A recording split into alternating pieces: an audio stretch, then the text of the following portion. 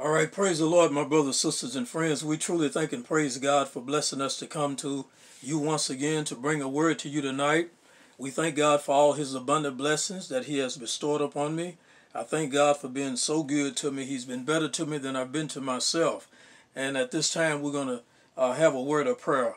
Almighty God, great God, we just want to thank you for your goodness, your mercy, your love, and your kindness that you've shown toward us. We thank you for blessing us to see this day. We thank you for blessing and bringing us thus far. Father, we pray as we bring a word tonight. Father, we pray that you send a word from heaven tonight that would bless the hearts of men and women in this audience tonight. We pray that you teach us from heaven tonight. We thank you for an opportunity to hear your word. We thank you that your word is a lamp unto our feet and a light unto our path. And Father, we give you glory, honor, and praise. And we pray that this word would find a place in somebody's heart tonight, that they will come crying out, what must I do to be saved? In Jesus' mighty and matchless name we pray. Amen and amen. All right, my brothers, sisters, and friends, it is once again a blessing and an honor to come to you tonight to bring a word of God to you tonight. Truly, God is a good God, and his mercy endureth forever. All right, we're going to ask the question tonight, is there really a hell? Is there really a hell? Now, we live in a day and time when people say that there is a hell, and people say that there isn't a hell. We hear people saying sometime that there is no hell and there is no place that anybody is going to burn, that God is such a loving God and such a caring God that he wouldn't put anybody in a lake of fire and let them burn there forever. So according to a lot of people, there is no place that is called hell, that it is just fictional. But is there really a hell? We as Christians, we as children of God, we believe that there is a hell. And when we look at the scriptures, the scripture teaches us something about hell. So we're asking the question tonight, is there really a hell? Now, we heard of the minister or the bishop, Carlton Pearson, who is well known. He was he was a well-known Church of God in Christ, a Pentecostal preacher, who had made a lot of people famous with the television broadcast that he had, Azusa conference. He had the Azusa conference that he would have every year, in which he would have different singers and preachers to come on and bring a word and sing songs. It was a very big event, well-known event. And for many, many years, he preached the word of God, and he preached that there is a hell. But all of a sudden, he was supposedly gotten a word from the Lord that that God came to him and told him that there is no hell. All right, he was supposed to have gotten a new revelation of there not being a hell. So we are very much aware of him, and he is, of course, today teaching the same doctrine of no hell. But what does the Bible teach about hell? Did Jesus mention anything about hell? Are we to believe in hell, or are we to believe that hell is fictional? So let's go to the word of the Lord tonight and see what the Bible has to say about hell. Now, the very word hell is the word in the Greek Hades, and in the Greek is Hades, but in Hebrew it is called Sheol. All right, so hell and Sheol is let's put it this way. So hell and Hades is hell. All right, because the Hebrews saw hell as Sheol, and the Greeks saw hell as Hades, and they saw it as the place of the dead. All right, a place of torment.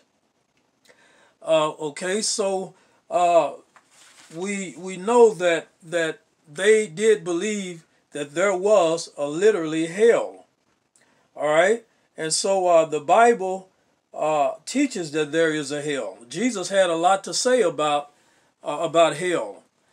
So if Jesus said that there is a hell, then there must be a hell. All right? So the question is there really a hell? And the answer, yes, there is really a hell. And hell has been prepared for all of those who have chosen to go against the word in the will of God. All those who have chosen to disobey the word of God and not accept Jesus Christ as their Lord and Savior.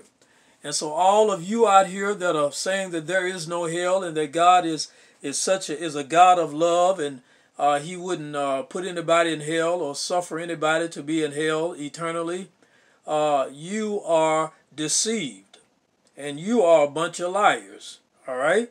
Because Jesus said himself that there is a hell.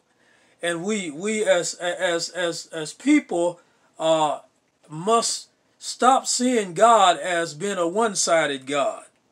See, that's the problem in this day and time. We want to see God as one-sided. We want a right-hand God, but we don't want a left-hand God. All right? We want a God of the good, but we don't want to see a God of the bad. We want to see a God of the love, but we don't want to see a God of the wrath. All right? But God is two-handed. He has a right hand and a left hand. He has a right hand of love, but he has a left hand of wrath. All right? And too often church folk, even church folk, want to make God right-handed and not right and left-handed. They want to talk about the God of love and not the God of wrath. But he is a God of love and he is a God of wrath. And he has sent his son to give us eternal life. And we are in the period of grace where Jesus has come and he is a lamb. All right? He has come and he is the Lamb of God. But the day is coming when he's going to be the Lion of God. All right? He's going to be the Lion of Judah. So too many of us want to see him as a lamb and not a lion. But he is a lamb and a lion. All right? Let's understand that. So yes, there is really a hell. Now let's take a look at some of the scriptures where Jesus talked about a hell. Let's go to Matthew chapter 10, verse 28. Let's take our Bibles and go to Matthew chapter 10, verse 28. And we're asking the question tonight, is there really a hell? Matthew chapter 10, verse 28. And this is what it says. And fear not them which kill the body, but are not able to kill the soul. But rather fear him which is able to destroy both soul and body in hell. Let's take a look at that again, because Jesus is talking here. And he said, and fear not them which kill the body. So we see that man is able to kill your body, but he is not able to kill your what? Your soul. All right, your soul is eternal, so man cannot kill your soul. Now we have to understand that the soul and the spirit are connected, and the only somebody that can divide the soul from the spirit is the Word of God, is Jesus himself. All right? So when you die, your body goes back to dust, but your soul and your spirit are intertwined and they live forever. But God is able to separate your soul and the spirit. All right? Understand that. So he said, and fear not them which kill the body, but are not able to kill the soul. So man can kill or destroy your body, but he cannot touch your soul. But rather fear him which is able to destroy both soul and body in hell. So we are to fear him who is him, that's Jesus. He is able to destroy both our body and our soul in hell. Now, the Jehovah's Witnesses will tell you that man doesn't have a soul, that man is a soul. Let me say that again. Those fake and false Jehovah's Witnesses will tell you that they're really not Jehovah's Witnesses, because if they were God's witnesses, they wouldn't be telling lies. They wouldn't be lying. All right? You cannot be a witness of God and be a liar. All right? So the Jehovah's Witnesses would tell you that man doesn't have a soul, that man is a soul. But let's take a look at this scripture again and see the liars that they are. And fear not them which kill the body. All right, so he makes a distinction between the body and the soul in this scripture. And fear not them which kill the body. There's the body, that's one. But are not able to kill the soul. All right, so that the body and the soul are distinct there. There are two different things there. All right. But rather fear him which is able to destroy both. Both means what? Anytime you got both, that means you got two. You cannot have both unless you have two of something. So fear him who is able to destroy both the body and the soul. All right, both body and soul, or both soul and body, where? In hell. So we see right there in verse 28 that Jesus say that there is a hell. All right, now let's leave there and go to stay in that same book and go to Matthew chapter 13 verse 42 and see what Jesus has to say about hell in Matthew 13 chapter verse 42. And we're still asking the question, is there really a hell? Matthew 13 verse 42. This is what it says. Let's start at verse 41. The Son of Man shall send forth his angels, and they shall gather out of his kingdom all things that offend. All right, right now in the kingdom of God, let's finish reading this, and then I'll come back with those comments. The Son of Man shall send forth his angels, and they shall gather out of his kingdom all things that offend, and them which do iniquity. All right. So it says that the Son of Man, who is the Son of Man? Jesus Christ. He is the Son of Man, and he is the Son of God. All right. He is 100% man, and he is 100% God. So the Son of Man is going to send forth his angels, and they shall gather out of his kingdom. They shall gather out of his kingdom. So where is the kingdom of God?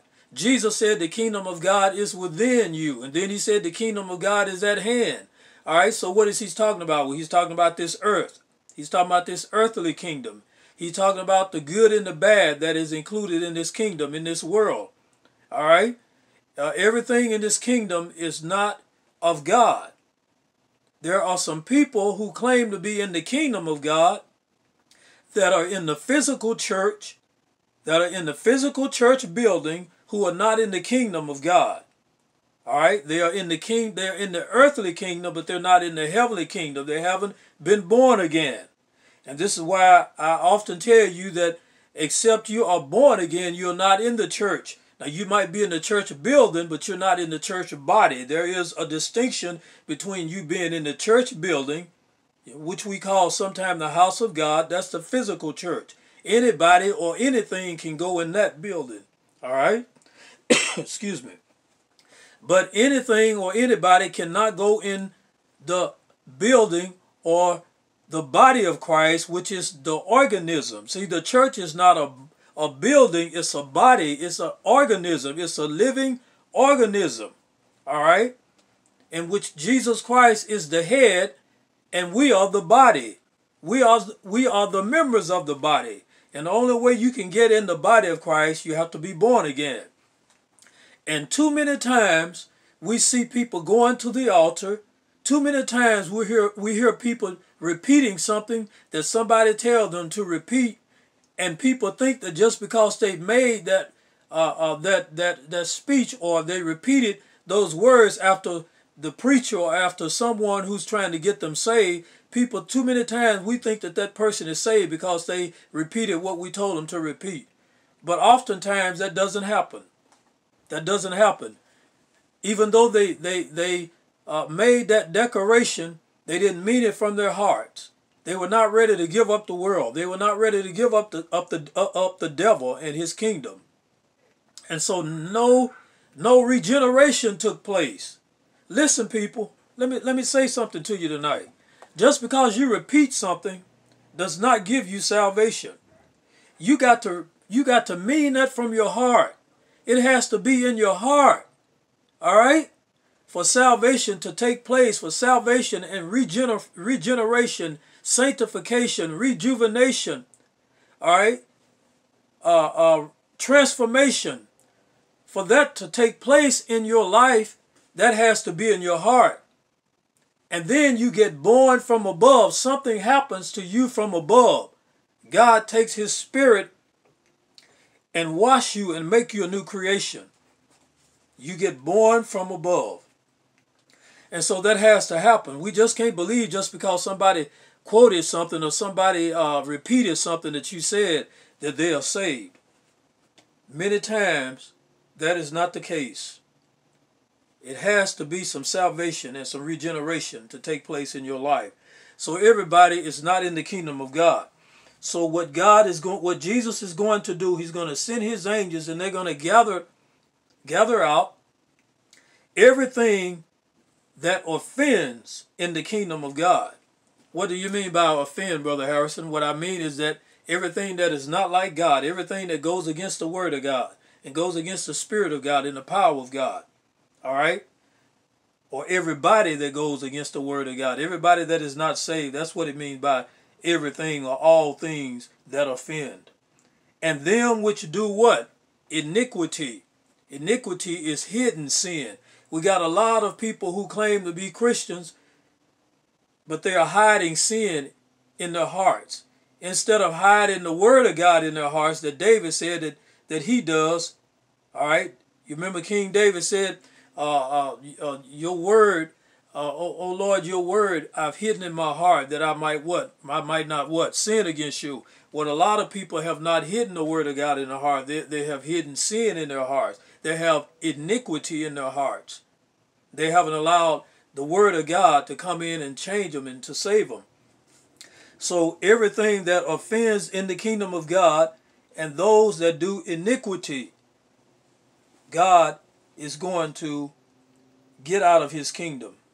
All right? Look at verse 42. And shall cast them into a furnace of fire. There shall be wailing and gnashing of teeth.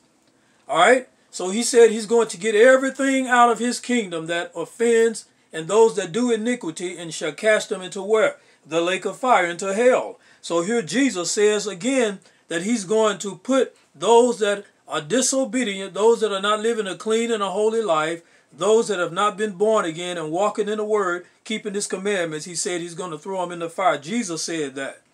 Now who are you going to believe? Are you going to believe Jesus? Or are you going to believe false prophet Carlton Pearson and all these other false preachers and so-called prophets that are not of God but are of Satan, who claim or say that there is no hell? We're going to choose to believe the word of God. That's who I'm going to choose to believe. All right, now let's go to Matthew 25. Let's go to chapter 25 and look at verse 46 and see what Jesus had to say. So we see many times in the scripture that Jesus said that there is a hell. We're not concerned about what anybody else said. We're concerned about what Jesus said. All right? Let every man be a liar, but let God be true. All right, Matthew 25 and 46. Let's take a look at it and see what it says. All right, it says, and these shall go away into everlasting punishment, but the righteous into life eternal. All right, now let's back up to verse 44. Then shall they also answer him, saying, Lord, when saw we thee a hunger, or a thirst, or a stranger, or naked, or sick, or in prison, or did not minister unto thee? Then shall he answer them, saying, Verily I say unto you, inasmuch as ye did it not to one of the least of these, ye did it not to me. And these shall go away into everlasting punishment, but the righteous into life eternal. Now Jesus said these shall go into everlasting punishment. Now I had a lady on a couple of weeks ago that I was talking to, trying to get her saved because she is a church member and she thinks that she's saved, and I was trying to get her saved, trying to help her. And I had said to her that she said she said that she's a Christian, but she's not going to give up her gambling. And I said to her, you know, you have to be willing to give up everything for the Lord Jesus. The gambling is wrong.